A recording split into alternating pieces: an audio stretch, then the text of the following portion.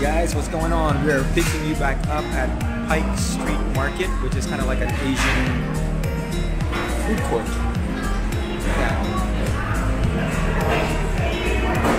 So right now I'm just kind of still full from the place that we ate at earlier at Union Station.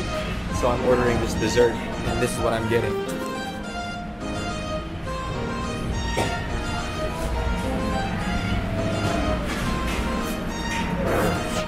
This is gonna be awesome. So I'll pick you guys back up after I get the food.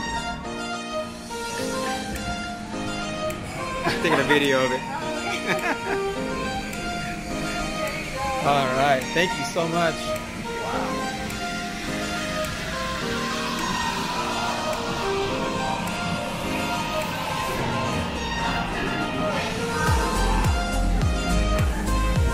Haha, look at this, babe.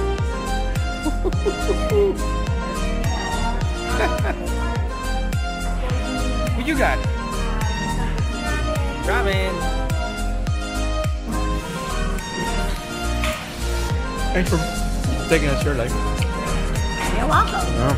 We love this place. Yeah. We love this place. Imagine that. This is one thing that's really missing in food culture in Florida, because I don't know, it seems like everybody's catering to tourists over there so much that, you know, they should at least have something for like locals, because there's a big Asian community over there that is not catered to per se. I mean, can you imagine we just got a recent banchan there just recently, within the last 5 years.